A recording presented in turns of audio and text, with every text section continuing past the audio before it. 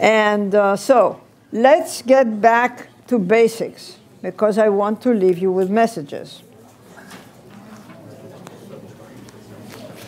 As the Earth rotates around the sun and around itself, we have night and we have day. And we have light and we have darkness. And pretty soon it is going to be dark. And what do we do when it gets dark? Watch TV. Hopefully at some point we go to bed and we sleep.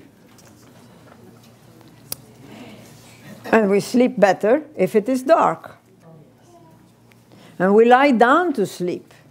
And that's in the G sub x direction that the gravity is pulling, just like in my bed rest studies. We reduce the influence of gravity when we lie down to sleep, and gravity is only pulling across our chest. Then, sorry, that was the sunset. That's the bed rest. Then the sun rises as the Earth rotates. We see the sun rise. We have light. We call it day. What do we do? Before we get up, what do we do? Before we stretch, what do we do? When it's daylight, what do we do? Bingo! We wake up. Good job.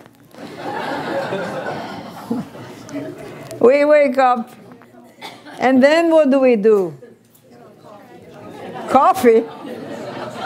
You can't go from wake up to coffee. You do something in between. What do you do? Bathroom. You get up.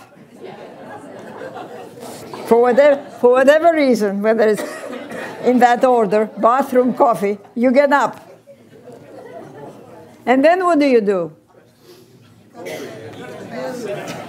to the bathroom. How do you go to the bathroom? You are in bed. You got up. You move.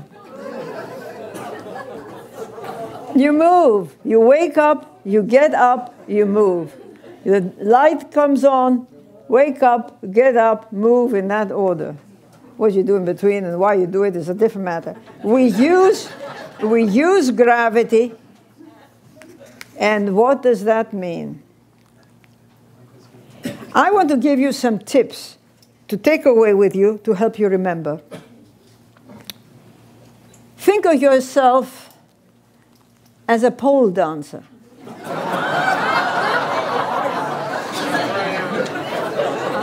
I am amazed how many of you don't know what a pole dancer is.